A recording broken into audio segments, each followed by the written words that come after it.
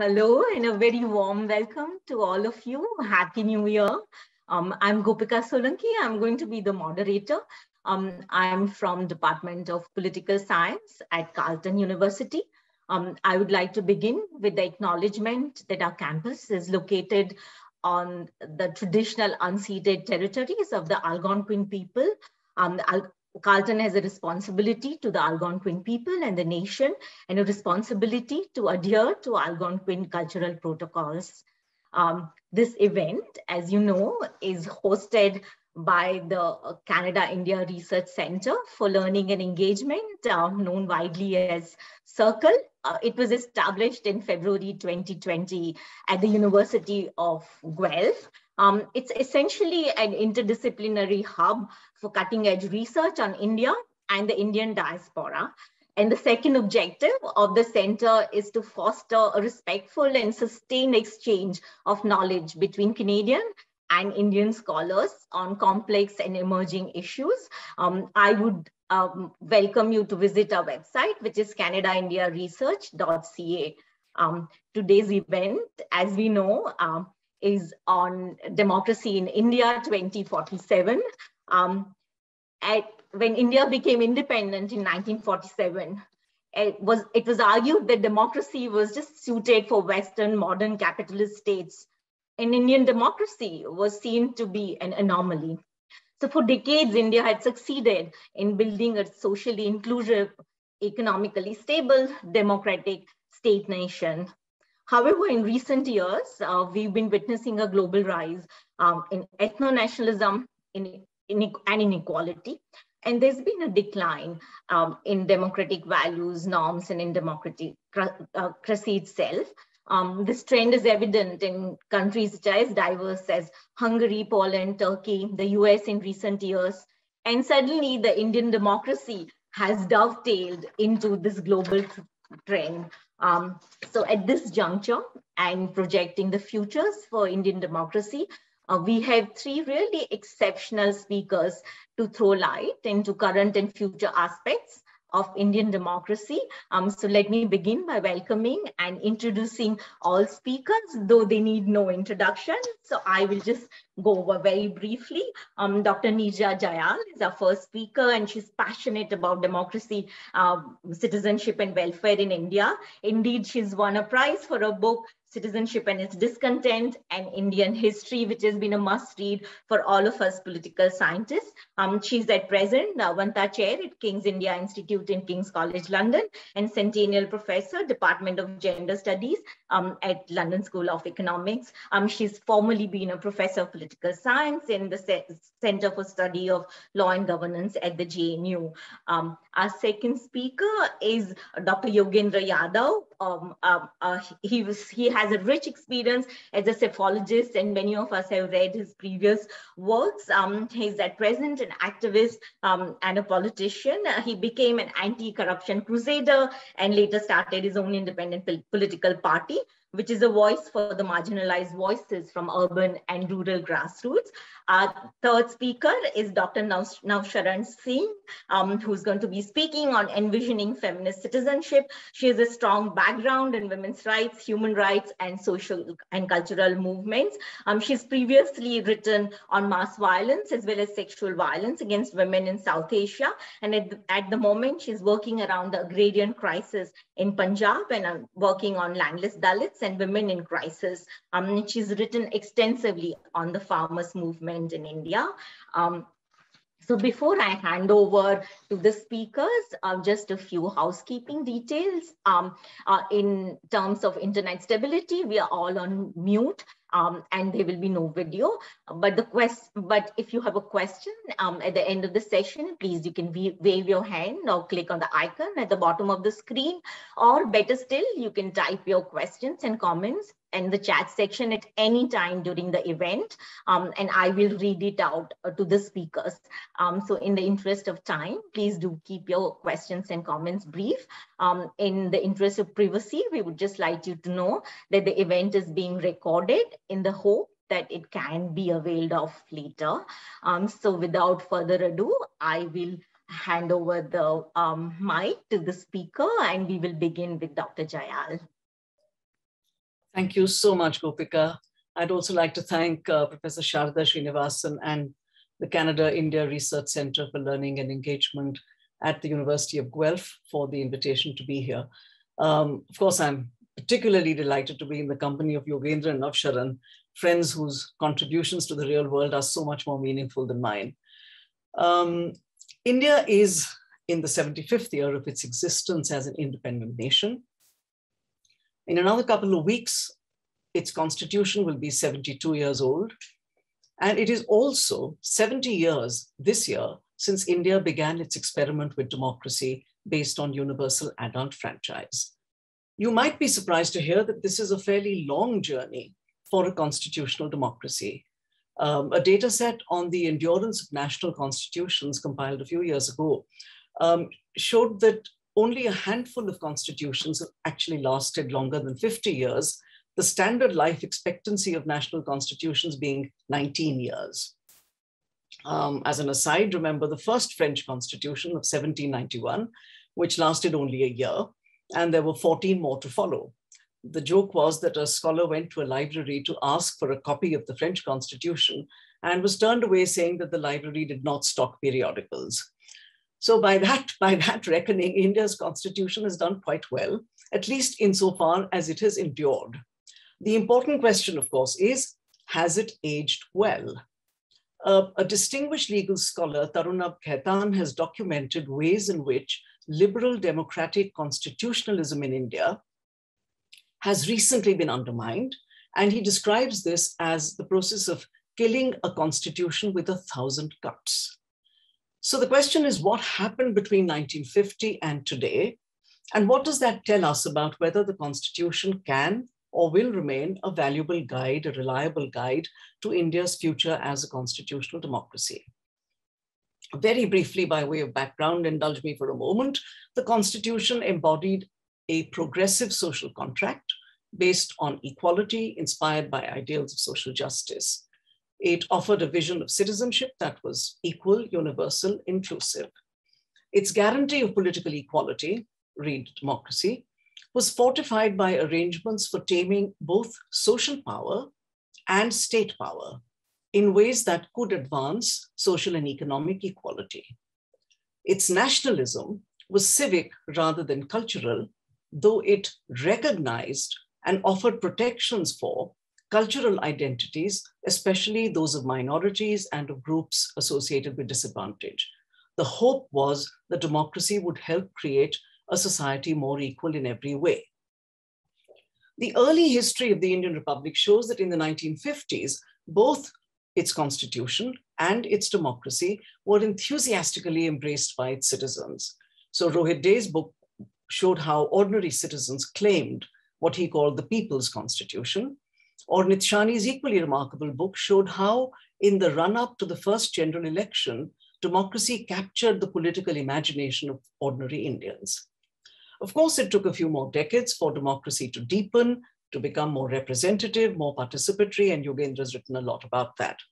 We could say the same for the Constitution, especially in the era of public interest litigation, and again in the era of social rights legislation. We did witness movements that resulted in laws and policies that enhanced equality and inclusion, but we also saw contrary tendencies from time to time. On the whole, while the democratic project gathered momentum over time, the trajectory of the constitutional project was a little less consistent. In recent times, democracy has done less to advance equality, which is what was expected of it, and it has worked more as an instrument of majoritarianism, displacing civic nationalism with cultural nationalism. One might say it has cynically been put to use in the service of exclusionary politics rather than inclusion.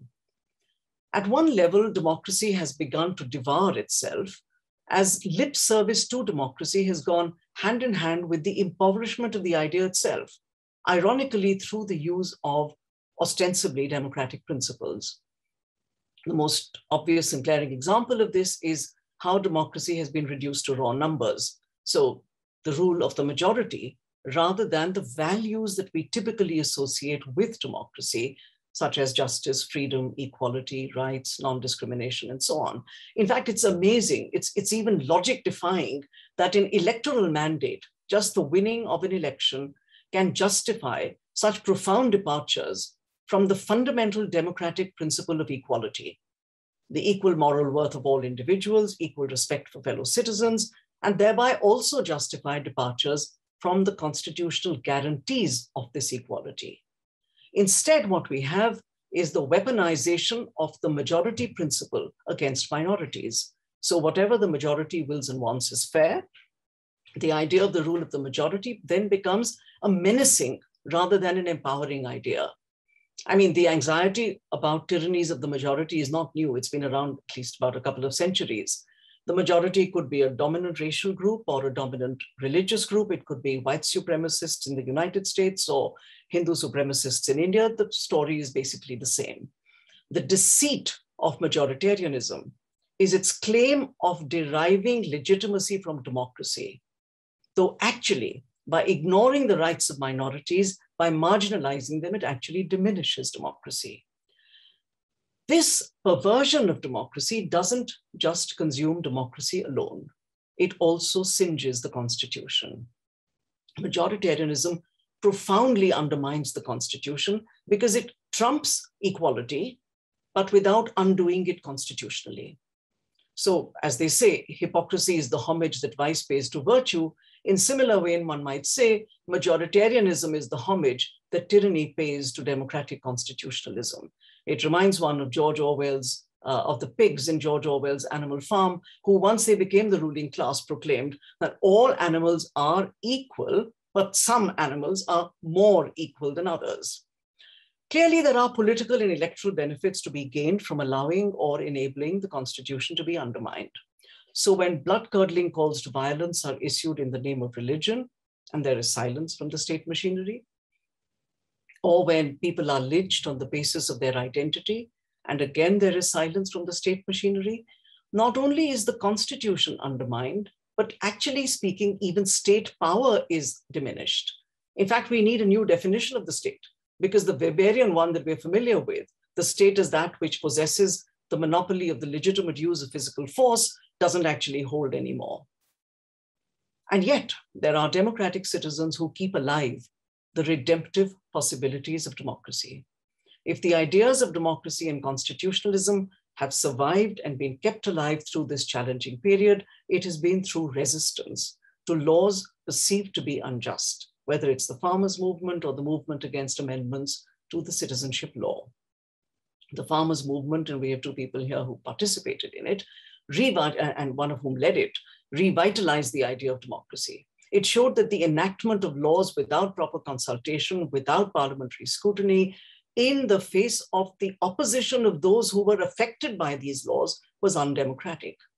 The resistance to the laws and their eventual repeal was a form of democratic pushback against those who had physically obstructed, politically discredited the protests, and more.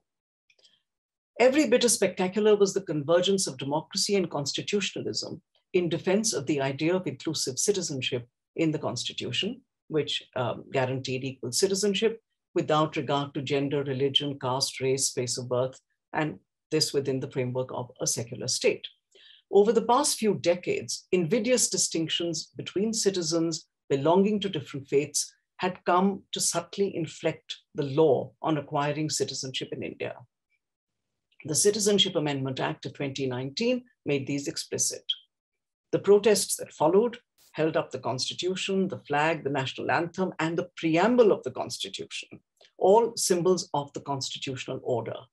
By reaffirming the principles of equality, inclusion, secularism, democracy, they openly challenged majoritarianism. But above all, they powerfully enacted the largely forgotten ideal, or often forgotten ideal, of fraternity in the Constitution, which Dr. Ambedkar had held was only another name for democracy. He said that liberty, equality, and fraternity formed a trinity in which the divorce of any one from the other would defeat the very purpose of democracy. Now, I've been asked to comment on 2047. Projections of the future can only be based on what we know of our past and how we interpret our present. To my mind, the future of India's constitutional vision of inclusive citizenship rests on three things. First, a revitalization of civic nationalism through which we make constitutional Indians. Constitutional Indians, a wonderfully evocative phrase coined by the young Naga anthropologist Kanato Chofi. Chofi's thesis is simple but compelling. For young people like himself from the Northeast, he says, the idea of India is supported not by some notion of a timeless civilization, but by a piece of paper called the Indian Constitution. Though strongly rooted in the culture and tradition of their region, these young people nevertheless seek, desire common ground with their fellow citizens in other parts of India. And this common ground they see in the idea of a modern and secular India as defined in the Constitution. Hence, the desire to make constitutional Indians. And this is a powerful idea because constitutional Indians alone, arguably, can be the bearers of civic nationalism as opposed to the singular and monochromatic form of cultural nationalism that is thrust upon us. Creating the roadmap for this journey will be a challenging task, no doubt, but it's a precondition for the survival not just of the Indian Constitution, but also of the Indian nation as we presently know it. And one of the sort of requirements for it is definitely to banish the shadow of the partition and to stop scratching at old scabs, to look forward, allowing the Constitution to light the way. Secondly, the relevance and the value of the Indian Constitution in guiding India's future is not in doubt. Even if it is hollowed out further in years to come, it will still be relevant when it hits the century. The gap between what's written in it and the reality on the ground is already wide, and it is possible that it may widen further. But the vision embodied in this document has, in my view, an abiding value for a complex society like ours. Its preambular values of justice, liberty, equality, fraternity are invaluable for the flourishing of a good society. They don't have a sell-by date. They need hard work in every domain of our social life. They require us to squarely confront the social and economic inequality that fundamentally imperils equal citizenship. But among the tasks that lie ahead on this count are the restoration of the sanctity of individual liberty and free speech, the restoration of institutional arrangements, such as the separation of powers, the independence of constitutional bodies, and above all, of course, the restoration of the idea of equal citizenship. And finally, arresting democratic decay is essential. For starters, we need to appreciate that the principle of majority rule is essentially a procedural mechanism. It's required for things like forming a government, but it's spectacularly unsuited to the job of determining the content of laws and policies. There is nothing self-evidently or normatively valuable about the rule of the majority. It is useful as a process, an instrument of decision-making, but this is a limited use because it cannot have anything worthwhile to say on the merits of the decision or the issue on hand. The slippage, therefore, from majority rule to majoritarianism must be resisted. The retrieval of democracy is a daunting project, all right, but the two movements I mentioned show that this is an idea that still has the power to move citizens who comprehend its deeper meaning and who can bring democracy and constitutionalism into the kind of alignment that we saw at the start of our journey as a republic. I'll stop there. Thank you very much.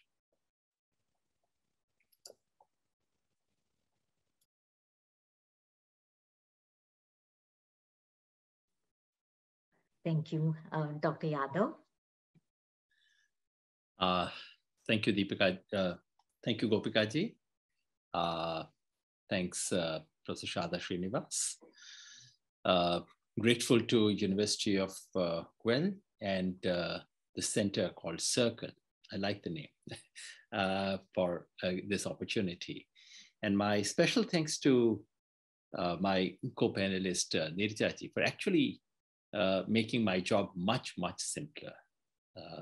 I could have complained, by saying you actually said much of what that I wanted to say.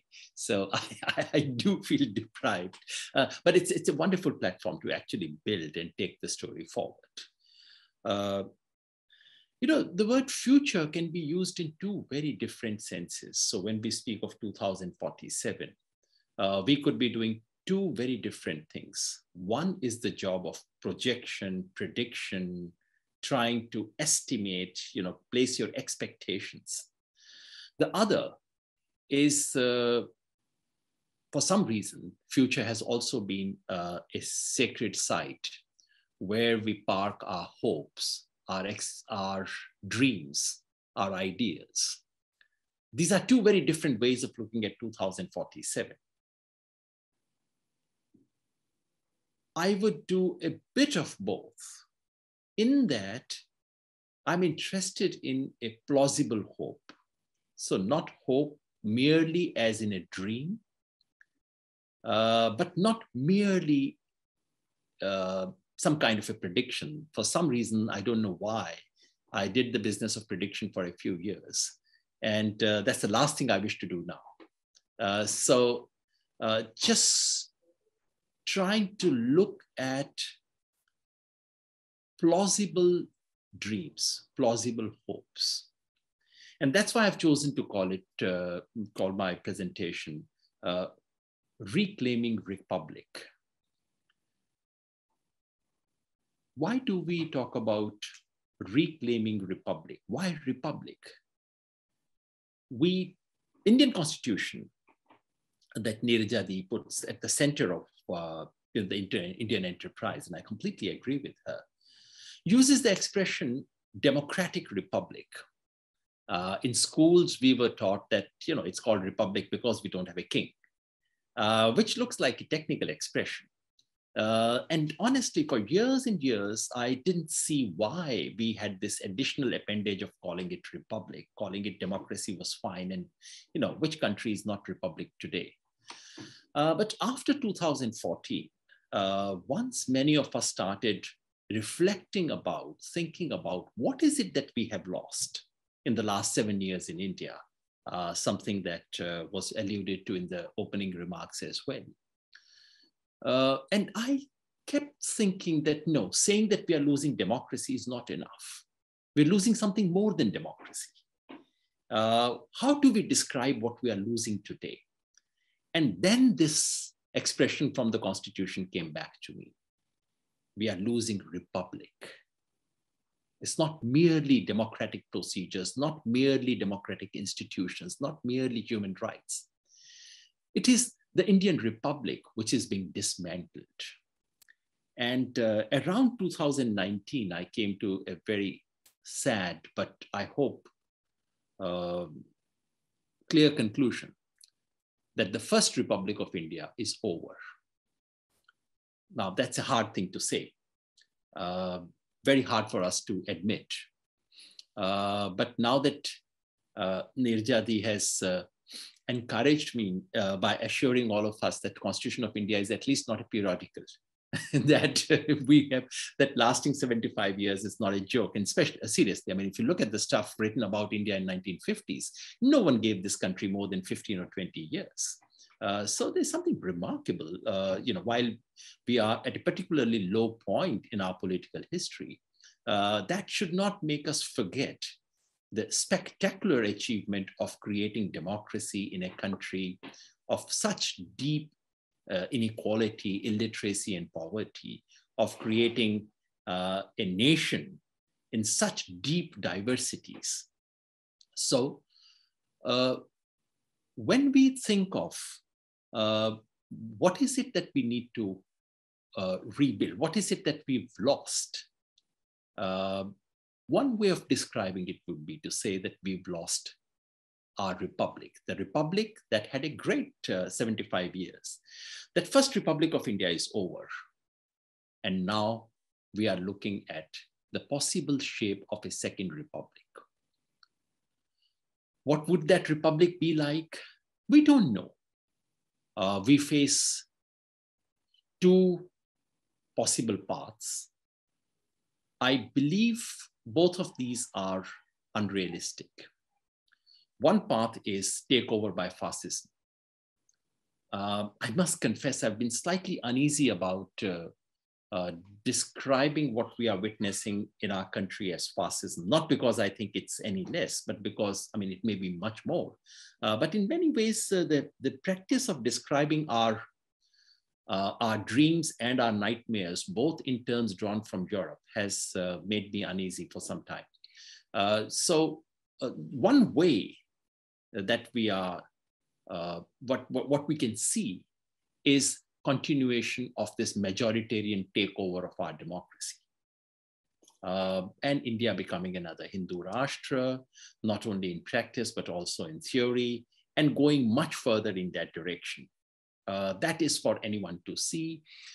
Democracy being reduced to a mere formality, minorities that in many ways have already been reduced to the status of second-rate citizens, being de facto, de jure also reduced to that status, transformation in our constitution and so on. That would be one path.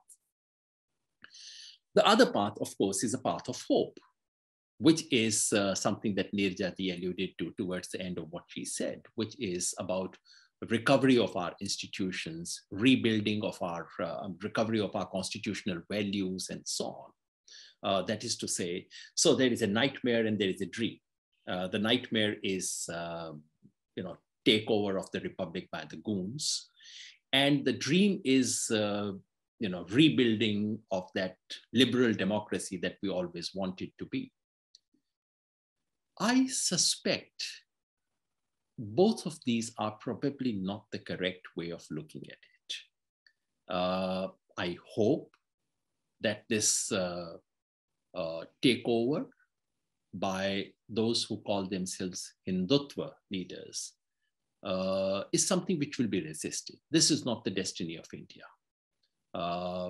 At the same time, it is unlikely that we will be able to create that liberal democracy of the kind that we imagine we were like going to do in 1950s.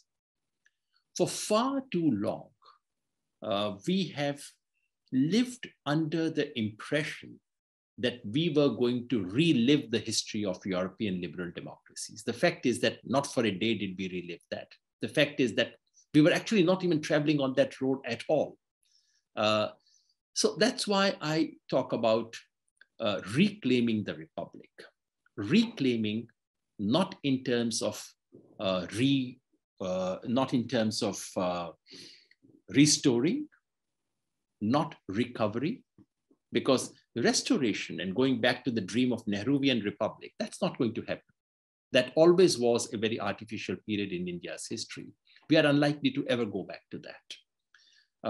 But when we talk about reclaiming the republic, that is about reclaiming the spirit, reclaiming that idea, reclaiming that dream, and recasting it in our own terms. I'll quickly mention 3 or 4 aspects in which that might happen.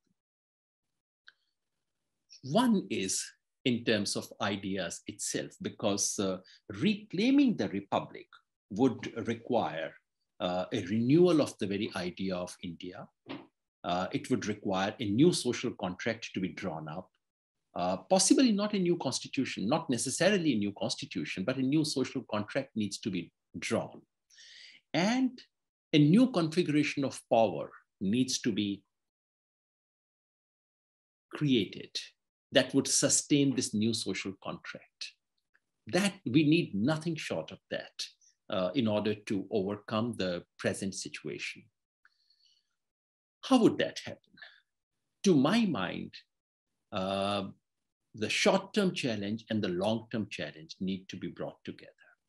The short-term challenge, not to put too fine a point on it, is to somehow ensure that the present ruling dispensation does not continue beyond 2024. And when I say somehow, I don't mean in undemocratic ways, only in democratic ways. I know not everyone listening to me may agree, and I'm sorry if I offend anyone's feelings or views, But to my mind, the defeat of BJP in 2024 is even more important than was Mrs. Gandhi's defeat in 1977. Mrs. Gandhi's defeat in 1977 was absolutely critical for retaining the possibility of democracy in India. And the BJP's defeat in 2024 is vital for retaining the very idea of Indian Republic, the very idea of India. But that's short term. Somehow the idea that BJP can be defeated in 2024 and after that all is well, and then we proceed back to great India that would lead up to 2047. None of that is going to happen, because what we face is a very serious long-term challenge. And that long-term challenge arises from the fact that our constitutional values are actually not shared, at least in its present form, at least in its given form. Those values are not shared by an overwhelming majority of our population. Now, that's a hard thing to say, very difficult to admit, because what we are witnessing is a dismantling of our republic by mobilizing the public itself. That's a problem. So it's not merely a tiny elite which is coming to dismantle our republic. It is by mobilizing very large proportions of our public that the republic is being dismantled. And if so, the solution has to begin by establishing a reconnect. I don't mean to say that our constitutional values are wrong. Don't mistake me for that.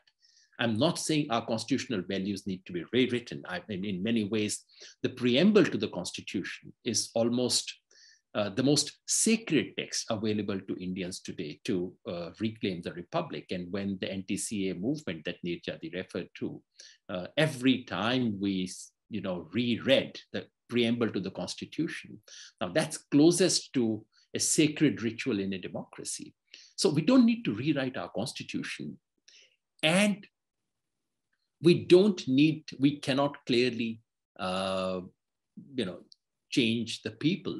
We can't elect a new people, but something else needs to be done, which is to articulate constitutional values in terms and in concepts and in language, which connects to the beliefs of ordinary people in the country today.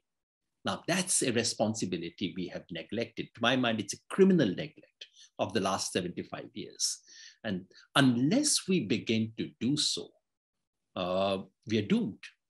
So to my mind, that is where the recovery in the long run depends upon, which would require reconnecting to the idea of nationalism. Somehow the idea of nationalism became rather unfashionable. And to my mind, those of us who started looking at Indian nationalism the way that European intellectuals look at European nationalism, I think we're making a category mistake, because nationalism of a post-colonial society is a resource which we have simply abandoned. So we need to reconnect with the intellectual resources of nationalism. We need to reconnect with religious traditions. I know, once again, I can be misunderstood because all the religions bring enormously negative practices as well. But I'm saying re-engage with religion. Re-engagement does not mean accepting all that comes with religion, but we need to re-engage with the language of religion. And we need to do so in our own languages. And by languages here, I mean literally languages. The bhashas, as Anantamurthy used to say, because that's another massive neglect of the Indian elite. In many ways, I feel Indian elite of the yesteryears is like the Russian elite of the late 19th century, who spoke French and was occasionally scandalized by what the Russian peasants were doing.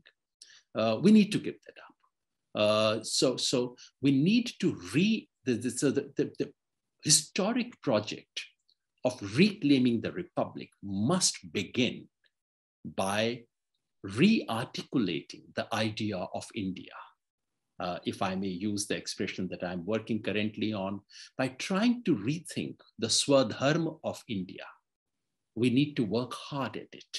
What is the Swadharma of India? And how do we connect that Swadharma to the diverse communities, different languages, groups, religious traditions that survive in our country? That then would lead to new practices. Just one quick point about institutions. I think for far too long, we have lived under the illusion that somehow Western liberal democratic institutions will start finally working in India the way they were supposed to work in Europe. I think after 75 years, it's good time to just abandon that hope. It's not, it's like imagining that the whole of India would be irrigated by canals. It's a hope we've lived for about 70 years. It hasn't happened. It's unlikely to happen. What we need to do is to recast our institutional structures in the light of practices. Indian democracy has evolved a creole of its own that may not fit into the Western expectations and models that we developed. We need to have a very Indian path to an Indian kind of democracy, an Indian model of democracy, which is what we were walking towards till the late 90s, till even the early years of this century. That journey needs to be connected again. That journey needs to be recovered, but that journey may not mean reliving the experience of Western liberal democracies. If there is one thing we have learned from the experience of democracies all over the world, it is this, that democracies live their own lives in their own way. That is probably why they are called democracies. Thank you. Thank you. Dr. Yadav, Dr. Singh. Thank you, ma'am. Thank you very much for inviting me to this forum, and I'm very grateful to Circle and the entire team for this opportunity, and thanks also to Niraja and Yogendra for their extremely thoughtful presentations, and they've said many things which I wanted to. So I'll just begin by, I'm going to talk a little bit about citizenship and envisioning a feminist citizenship going forward. So just to begin to say that we live in highly fraught times, and the exercise of envisioning feminist citizenship going forward therefore have to materialize from this present condition only. I do not think that it can be done with an unrestrained imagination and for any ideal world. So in the next few minutes, I will talk about two drifts: the crisis of citizenship as I see it, and the resistance to it, again, in my own encounters with the people who are resisting it. So let me begin by saying that this year, exactly 75 years after the country gained freedom and committed itself to the value of democracy, democracy has almost never been in such grave risk as it is today. Today, an assault has been mounted on democratic institutions, on norms and practices. The state's drive for top-down control has targeted parliament, cabinet, election commission, media, education, and many other institutions. And we are witnessing a suffocation of democracy. It's hollowing out, and criminalization of dissent, and creation of a fundamentally different kind of political order which seeks not only just dominance, not just hegemony, but complete conformity and ideological homogenization through the use of fear. The country today, in my mind, stands guilty of dispossessing and de-citizenizing its citizens. So citizenship is about belonging and its associated rights, as we've learned in our textbooks. It's a legal status. It's a precondition for the right to dignity, self-respect, and autonomy. But as we begin to reflect on it in these fraught times and the contestation around it in different parts of the country, clearly citizenship is no longer about any judicial affirmation of certain rights to the people. Rather, the question of citizenship is now located in ruptures, unfolding through the practice of the state as we witness constitutional guarantees undermined with impunity. The state actors have thrown citizenship as it existed in law and, secondly, in people's experience into a deep crisis. In law, as the country which emerged out of a bloody partition and a large-scale transfer of people, the new constitution, when it debated the concept of citizenship, the consensus was on a definition which was to be broad enough to accommodate all person with some kind of territorial connection with the union, whether by birth, descent, domicile, and who had not made their permanent abode any other foreign country. So ethnicity, racial basis, and distinction between religious faiths of the seeker did not count. The principle of non-discrimination and non-denominational character of citizenship, which meant not reducing a person to her ascriptive location, but treated her as one who exercised her choices with respect to her future, with the backing of the entitlements due to her, were firmly ingrained in the notion of citizenship. However, a clear shift from citizenship on grounds of birth to citizenship on grounds of race and descent began in the 1980s and reached its nadir in 2019. The Citizenship Amendment Act of December 2019, of which Niraja and Yogendra both spoke about, was proclaimed in the parliament, and I would say on the sheer dint of majoritarian power. The act reformed the citizenship debate in the country, and it inked the refusal to acknowledge claims of Muslims for refugee status. And according to the amended law, the country offers refugee status to persecuted religious minorities, barring Muslims, from 3 of India's neighboring countries, Pakistan, Bangladesh, Afghanistan. So Hindu, Sikh, Christian, Parsi, Buddhist, Jains, immigrants from these countries are eligible for citizenship if they claim persecution in their home countries for religious reasons, but persecuted Muslims from these same countries are less likely to get citizenship. So through this discriminatory law, the binary of citizen and non-citizen actually officially collapsed into a binary of refugee and illegal infiltrators solely found on religious denomination.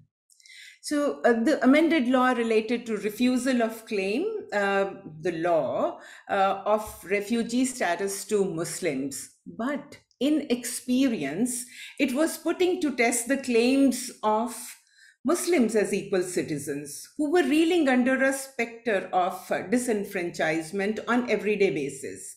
In their daily experience, the state practices created conditions which infringed the fundamental rights of Muslim citizens. Lynchings in the name of cow, renaming hundreds of ancient villages, streets, cities which had names that reflected Muslim heritage for Hindu-centric ones, which worked to erase the history of Muslim heritage. State-sanctioned impunity for hatred and normalizing it to the extent that religious fundamentalist and vigilante groups openly call for genocide of Muslims, which we've been seeing in very recent past, only this week, send threats of rape and sexual violence against Muslim women, and the state just makes itself absent, expanding the remit and reach of the authority of the vigilante. So this particular act of citizenship amendment was passed also in the backdrop of what is called the National Register of Citizens, the NRC, an exercise which was carried out in the Indian state of Assam. Very briefly, to chair, that it was the NRC was built on a constructed anxiety of a large-scale infiltration into the state of Assam by Bangladeshis, and the exercise targeted Assamese people of Bengal origin, largely Muslims, but also some Hindus as infiltrators. The exercise shifted the burden of proving citizenship to people through a range of documents. The final list of citizens published on August 31st, 2019, just a few months before the Citizenship Amendment Act was passed, left out about 1.9 million applicants out of the citizens list. The 1.9 million were deemed foreigners pending rejection of their appeal, and an overwhelming number of those whose claims for citizenship were rejected were women. In this larger context of crisis, women's citizenship has a very troubling gender dimension, even when the whole communities to which they belong are deemed illegal and external. In my fieldwork in Assam in 2019, as this exercise was happening, the NRC, I was documenting women's experience of citizens register. The crisis of gendered citizenship lay before me. To be counted in the National Register of Citizens, women and men were to produce the proof of citizenship through a specified set of 14 documents. And the NRC process asked every person to provide one document each from what are called legacy document and also the linkage documents. These included land and tenancy records, citizenship certificates, residential certificates, refugee registrations, government issued service or employment certificates, etc., and also educational certificates and court records. If a person's name does not directly appear in these documents, they need to establish linkages, the existence of a direct bloodline through the documents, which were called lineage documents or linkage documents. So at the outset, the combination of these two lists seems expensive, and people thought that it was giving enough avenues to furnish what the government wanted. But in reality, when in my field experience also, I saw that people were going bankrupt in their attempts to collect these documents, with scores of people committing suicides in the process. Why? Because the ask for legacy documents such as land, electoral, and educational records dated to over half a century from today implied a demand that a true citizen of India would have to have undisrupted and provable long-term relationship with land. The ask for lineage, on the other hand, demands a similar relationship with a heteronormative family structure. This is to say, a claim that a woman is an Indian citizen, if she has to claim it, she should either have proven ownership of land or needs to prove beyond doubt that she directly belongs to a family that has consistent records to prove that they have inhabited Indian soil for over 50 years. So the demands for documents also implied that during this time, there should also have been a continuous and formal relationship with the state, which allows for the existence of official documents. It is this triad of proof of long-term relationship with land, the family, and the state via state records that makes the cornerstone of National Register of Citizen process, and in turn defines the present-day understanding of citizenship. As it turned out, these are punishing asks for women who have very ambivalent relationship with all three. Women know that their only ties with land is their labor.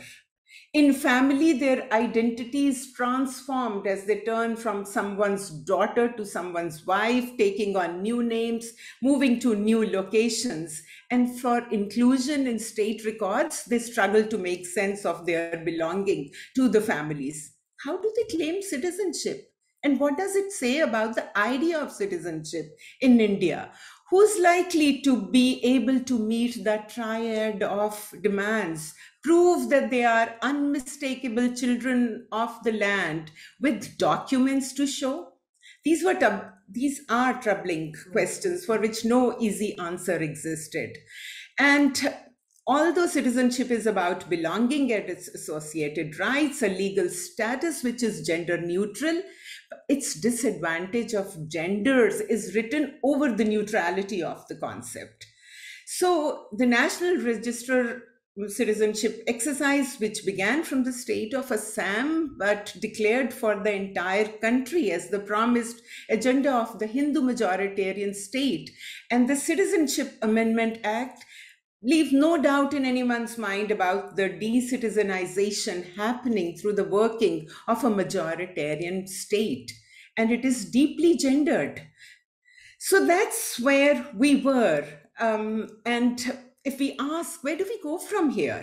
How do we envision an inclusive citizenship? And I said in the beginning, the question of citizenship is intricately linked with the nature of the Indian state we are witnessing. The NRC process shows that state can add layers of oppression to a large section of people who had placed their faith in the law. And these legal measures have affected the lives of Muslim communities and women in communities. The working class Muslim women therefore exist at the crossroads of both patriarchal and anti-minority flows of citizenship. What do they do? How do they claim their rights to have rights and identity? Many of these questions, and I'll just take one more minute to say that many of these questions exploded in the massive movement against the Citizenship Amendment Act 2019 all over the country. When the act was passed, citizens in this country, especially women, were quick to read the links between the NRC and the blatantly discriminatory Citizenship Amendment Act and the looming threat of disenfranchisement of Muslim women inherent in the law, but also for all other working women and men who knew that they will not have the documentary proof of their belonging. A large-scale discontent flared. Shaheen Bagh sit-in in Delhi became the center, but vibrant, massive anti-CAA protests broke out all over the country, and these were led by women. In these women-led movements, it's here the vision of a more inclusive idea of citizenship emerged. They said, we will not show the papers. Hum kagaz nahi dikhayenge. A verse of a rebel poem became the anthem. The movement in the form of women-led sit-in protests, the poetry, whole range of constitution reclaiming actions where women came out in public sphere, breaching the binary of public and private, braving the state hostility and oppression to claim rights, expose that citizenship is an active concept beyond mere status and formal rights, and by occupying the public, they challenged the state and staked claim on the republic. So that's where we learned to reinvent resistance in the present. And this is where the promise of building a truly democratic and inclusive citizenship lie. And that's where I think the hope is in these movements of resistance. Thank you. Thank you so much, Dr. Singh. We will move on to questions and answers. Please do feel free to type them in the chat section. We have two questions. The first question is from Mr. Khurshid Ahmed, and this is for Dr. Yadav. Dr. Yadav, would you talk more about your political innovation of Swadharma? What is the meaning of that? Thank you. Let me clarify that the other two panelists are doctors. I'm not. No, but on the Swadharma idea, I think it's when we say that something is lost, when we say something is wrong, when we say something is distorted, we must know what is it that has been distorted. One way of saying that would be to say, well, we are not democratic in a way that we expected ourselves to be today. Another way would be to say that there is an ideal implicit in our practices. That ideal may or may not have been articulated. But we need to measure our current degeneration, not with reference to a certain legalities of in the Constitution, not with reference to what happened in another country at another point of time, but with reference to this ideal built into our practices. And as I try and understand and articulate that, I think India's Swadharma, which is, and when I say India's Swadharma, I do not mean to say Swadharma of the civilization of India of the last 5,000 years, no. I'm speaking of the Swadharma of this India that was born in 26th of January 1950, of which the Constitution of India is the most sacred document. But what is that Swadharma? And I think it revolves around three ideas: democracy, diversity, and development, but in ways which are different, because these three words do not quite capture what our implicit ideals are. In many ways, we need to reshape these three expressions in the light of our own cultural civilizational heritage, and especially in the light of the ideals shaped by our freedom struggle. So currently, my thinking is about trying to articulate these three core ideas that are built into India's Swadharma in ways that derive from the heritage of modern Indian political thought. But I don't want to detain you for long for that. But please, but the word Swadharma, I mean, the trouble is that the moment we hear the word dharma, we think of religion, we think of Hindutva. I mean, such is the degeneration that has set into our thinking, that we need to remind ourselves that the word dharma is not necessarily about religion.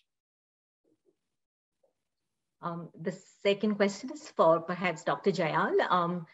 So the question is that the judiciary has usually stepped in when the democracy is in crisis, as is evident in the Keshavanandan Bharti case. So what explains the current sort of lack of proactiveness from the Supreme Court? Actually, the question specifies that it's for Yogendra Yadav, not for me. I mean, but I can have a stab at it. But yeah, how does one account for a judiciary expressing a certain kind of orientation at a particular point of time and not another? I think a lot of this has to do with the constitution of the bench. It also probably has to do with external factors external to the judiciary, the environment within which the judiciary functions. I mean, Ronald Dworkin has written famously on this question. I don't think it's right to attribute motives, or at least it's improper to attribute motives, though we do it in our everyday conversations all the time.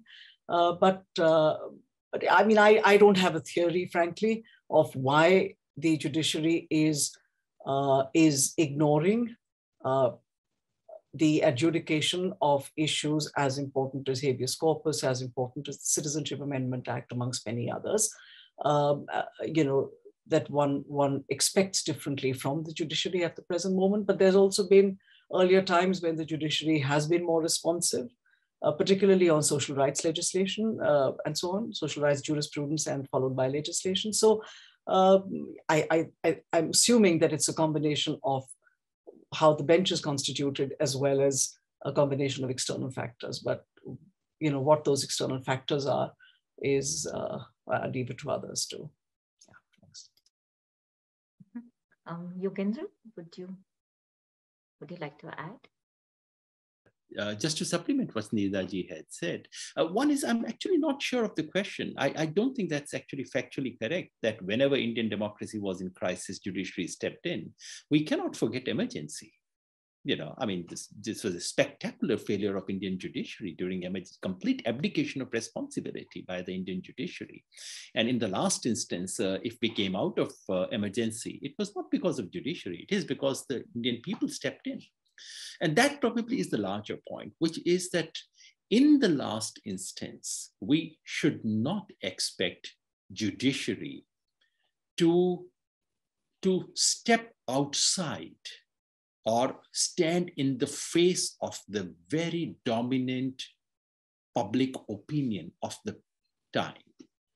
And this is not just about India, all over the world. I think judiciary operates within a certain frame. It's not merely the majority of the moment, but if there are certain enduring majoritarian trends, that shapes almost everything. That shapes the media, that shapes the judiciary.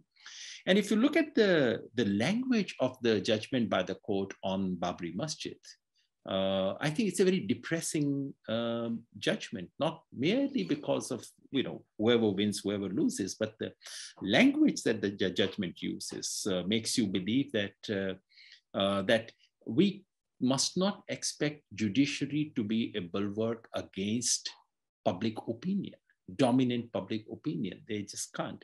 And the second aspect is what Niraja just I think hinted at, but I probably being a political activist, I can be more frank about it, which is that, I mean, frankly, there's a capture of so many democratic institutions, judiciary being just one of them. The kind of games, I mean, thanks to my friend Prashant Bhushan, I get to hear secondhand a lot of things that happen in the courts. And I must tell you that these are very depressing stories of institutional capture by the government, and the kind of constraints in which judiciary functions today, the constraints in which, under which the media also functions today. These are not very, very dissimilar. They should have been dissimilar, but they are not. And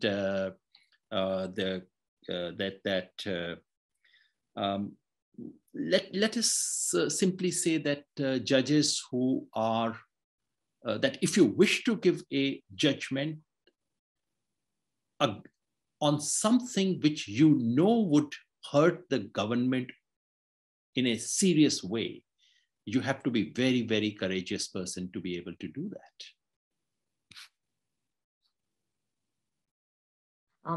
So there are two questions. So again, addressed to Yogendra. So I suppose the one question is that where do we anchor your notion of plausible hope? Are there any social movements or any other political formations which can be utilized for that purpose? I would draw upon what Niraja said and what Dr. Singh also said. I think both of their presentations, in fact, contain one element each of hope. One is the Constitution, the promise of constitutional republic, the fact that and the Constitution of India is not merely a document that happened. I mean, all constitutions are sacred, but Indian Constitution happens to be the distilled version of a certain consensus that was developed for more than a century in the Indian freedom struggle, which itself is an encounter of shaping of Indian modernity. India's political modernity was shaped by the freedom struggle. And the core ideas of that struggle are encapsulated in the Constitution of India. So that is one hope although that constitution needs to be made alive, the language of the constitutional values need to be re-articulated in ways that I had mentioned. And the second answer, I think, was given by Dr. Navsharan Singh, which is a movement for resistance. In India, you know, it's not institutions that save us, practices save us. This is probably different from what happens in North American democracies and so on. So if Mr. Trump wants to, do whatever he wants, a tiny sessions court can stand up to Mr. Trump and say, no, sorry, you can't do that. So institutions work to save democracy. In our case, it's not institutions. These are practices which are very sharply articulated in the form of movements. So I would just reiterate the two things that both my co-panelists said. Thank you. Dr. Singh, would you like to add on?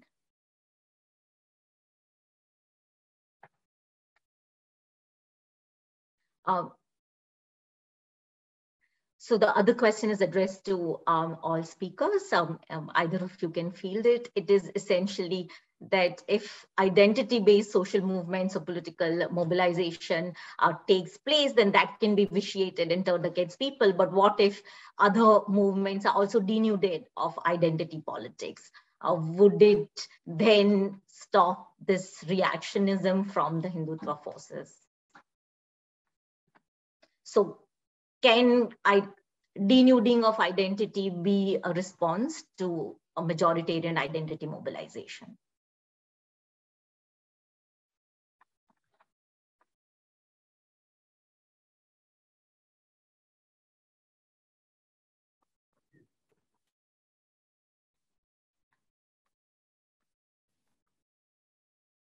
So let me also just step in. So we've seen this ascendance of centralizing authoritarian parties and their effects on democracies, right? So there are sort of other questions which rise in immediate future, especially Professor Yadav talked about 2024, that how do we, how do we envisage their behavior, especially when these suffer setbacks? Or what would be the new strategies for legitimation? And how might we think of counter politics around that question? Sorry, did we address the previous one? I thought we can take, you can take them together. You can take them together or separately. Nirjati? Sorry, go ahead, Yogendra. Go ahead, please. Yeah, actually, she's written much more than I have on this thing. Sorry, I was distracted by something in the chat box. Tell me, so what have I missed? I'm sorry, yeah. This was about identity politics and would denuding of identities work better for resistance? Is that the sense of the question? I mean, I frankly didn't quite understand what would it mean for to denude identities. I don't understand the question. Actually, I was trying to read it and figure it out, but I don't understand how, I mean, how do we have an identity-less society to combat this particular identity? I mean, this particular identity is trying to collapse multiple identities into its own fold. So it's a much more complex challenge than simply, sort of, and which identities then? I mean, gender identities are important. Caste identities are associated with disadvantage. They are important. Adivasi identities are important. We started by acknowledging First Nations and so on. So all of these are not identities that, even this larger task of combating a particular synthetic identity, if I may call it that, synthetic in both ways, in both possible ways. I don't think that this, I mean, to me, the question really doesn't, I cannot see where this could go. Can I just add to the question of identity? What we've been seeing for the last some time in this regime, the regime has disenfranchised people section by section. Various identities can come in here. We've seen the rights of Adivasis, we've seen rights of Dalits, we've seen rights of Christian minority, Muslim minorities, pulverized section by section. And people belonging to various identities have also been struggling and fighting, resisting, or in silos.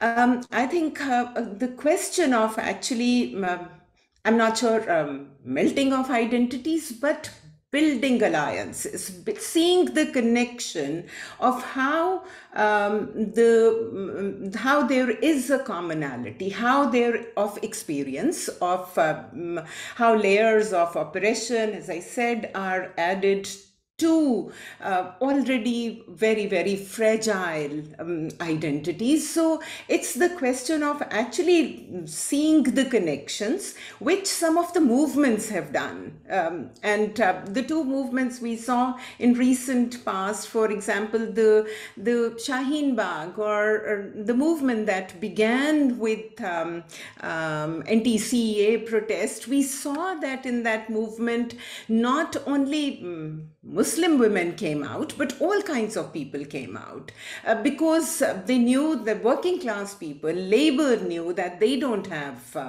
any documents to show. Their citizenship is also under threat if such a thing continues, whereby they have to claim citizenship through certain documents. Women of all, not only Muslim women, but other women also saw that they don't have documents, and the triad of land, family, and presence in official records is what leaves women out of any claims for citizenship. So the question is not how identities can be collapsed, but how disenfranchisement, which is happening in this way, where they are being picked section by section, identity by identity, can be brought together to see the commonality of their oppression and experience. Thank you. So there are other questions which are coming up. One is, what about the state of the economy? Might that have an effect? What about local politics, especially the panchayat system, etc.? So can we think of localized politics and democratic enclaves within that? And the other question is also from Sanjay Ruparelia. What explains the public's response to the mobilization by the Hindu right? Has there always been an undercurrent of the same? So collected questions for all three speakers. I'm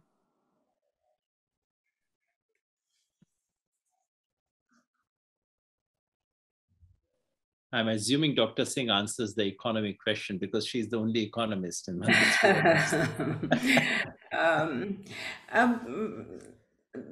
just trying to read once again the. Yeah, that's Juhi Singh's question. That would sort of change in economic status quo, might it lead to any sort of questioning or protest and create issues for challenging the majoritarianism? I don't know what change we meant by economic in economic scenario, because India is facing a major crisis, economic crisis, and that crisis is actually showing in massive unemployment and massive lack of livelihoods, resources, jobs, which large scale, which people are facing. But it is also simultaneously producing mobs, which are I was looking at the question and somebody mentioned that who are the people who are actually forming these mobs, and did it always exist? Yes, there was. Important question is that there were undercurrents always of hatred, but what gives now strength and all kinds of remit and to these movements is the state impunity. We saw very recently, I don't know whether people read it, because when farmers were protesting in October in a village in Uttar Pradesh, a minister's son ran over his car over farmers. And how could someone do it? Someone could only do it if there is a complete belief in the impunity. The frightening confidence in the impunity which has been created through the backing of the state is actually explains what is happening on the streets. Some of us who worked extensively on lynching cases in India, lynchings of Muslim people in the name of cow, we saw a pattern. There was a very clear pattern how lynchings were done and how the lynchers were protected. Where people could name the lynchers, they were added in the FIRs or the first information report that goes to the police as unidentified mob. And many of them were actually rewarded with positions in state ministries, positions in government posts. So it's the impunity which underlies this question at the moment of what explains what's happening today. Thank you. So for Yogendra to comment on whether economic transformation has a role in plausible hope, and for Dr. Jayal to comment on whether panchayats can be linked to the constitutional projects. I wanted to go back to an earlier question about identities and simply reinforce what both my colleagues said. You don't do away with identities. You craft new identities. So farmers' movement is not about doing away with an identity. It is about creating a new identity. And we kept saying in the farmers' movement, Kisani mera dharm, kisan meri jati. So that's about forging a new identity, and by canceling some others in the process, or at least an attempt to cancel some others. And that, I guess, is the contestation that we see all the time. The other question that I noticed was from my old friend, good friend, Sanjay Ruparelia, which is about what made this possible? Has this always existed? The question that you just read out, has this sentiment, this Hindutva capture of our democracy today, has it always quietly existed? What made it possible?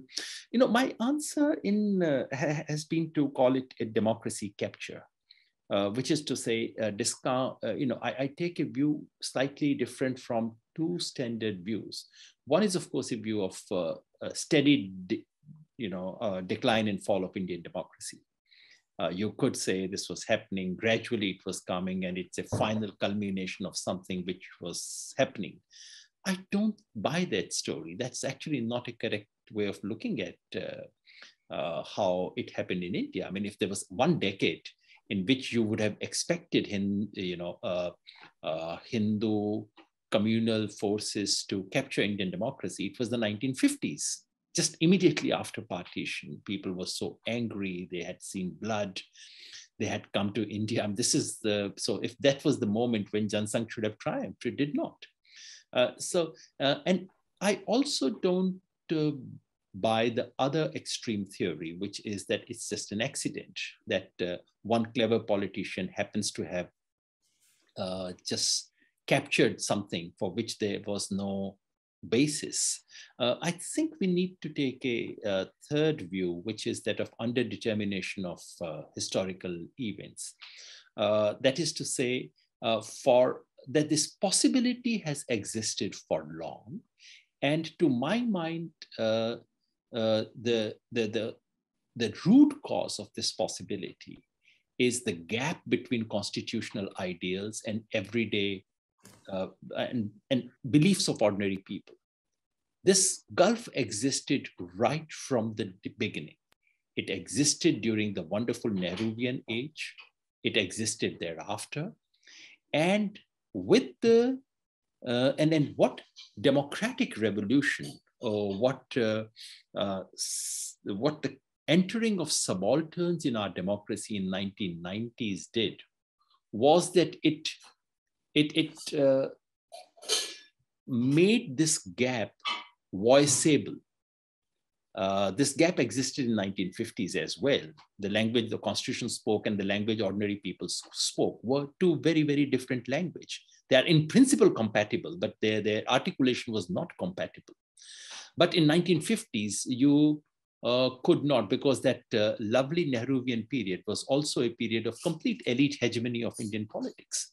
So that so when in 1990s the subalterns start coming, they bring their own ideas, they bring their own vocabulary, and that is when it becomes possible for some of these beliefs to be articulated. And which is not to say that BJP's rise was in a sense written into the logic of rise of subalterns in Indian politics, but it was made possible. And it always takes a very, very smart, diabolic politician to make use of an opportunity. So this was not the only opportunity for democracy capture. This opportunity existed at various points in Indian history. But at this moment, this opportunity was realized. But the one thing that we must remember, underline, because to my mind, it's an important thing, not only to understand what happened, but also to see how is it that we go about repairing it, is to remember this gap between the constitutional ideals of liberal democracy and the cultural beliefs and practices of ordinary people. Thank you. Dr. Jayal, did you want to respond to that and add it on to the question that can panchayats be linked to constitutionalism? Yeah, both. So I agree with Yogendra that there were opportunities even earlier for this kind of mobilization to occur. But I think right after independence, I think it was Gandhi's assassination that prevented it. If Gandhi had not been assassinated, perhaps it would have taken a different form right then. Absolutely. And I don't think, I don't think that the Nehruvian age, whatever it was, it certainly was an elite phase. But I mean, I don't know if it was particularly effective one way or the other on this question. I don't think it did enough to create, it certainly didn't do enough for primary education. It certainly did not do enough to cultivate cultivate a more secular sensibility, if you like. It certainly did not relate, as Yogendra just said, is the task before us, did not speak the vocabulary and the language of common people, and was therefore unable to change society fundamentally in ways of thinking fundamentally. So yes, this has existed below the surface, perhaps. One now hears people who've served in the bureaucracy in the 1970s talking about how they've encountered, communal prejudice within the police, within the administration, even in districts and sub-district level in, back in the day, back in the 70s and 80s. So this is certainly not new. But I mean, and Sanjay knows this as well as any one of us, and that basically you do need political triggers for this. So Navsharan is right about impunity. I completely agree with her. But before impunity, there is another stage, which is to embolden people to do these things. Of course, in the knowledge that there will be impunity, but also you need a political intervention to get the communal pot going, to get it boiling, and then to keep it on simmer, to be activated as and when it's necessary. And there's enough work on this by scholars of Indian politics, to show us how this is done. So yes, there has been mobilization by politicians is a critical factor. And then of course, impunity does the rest. So I'll leave that there. On panchayats, I have done some work on panchayats a very long time ago, but yes, panchayats are important. Panchayats, when functions are devolved, which they rarely are, then panchayats can be important forums of decision making. But panchayats also have to struggle in environments where there are other parallel bodies, where there are cup panchayats, which are of various types. So there's this whole ecosystem of local level politics that Yogendra knows more about than I do firsthand.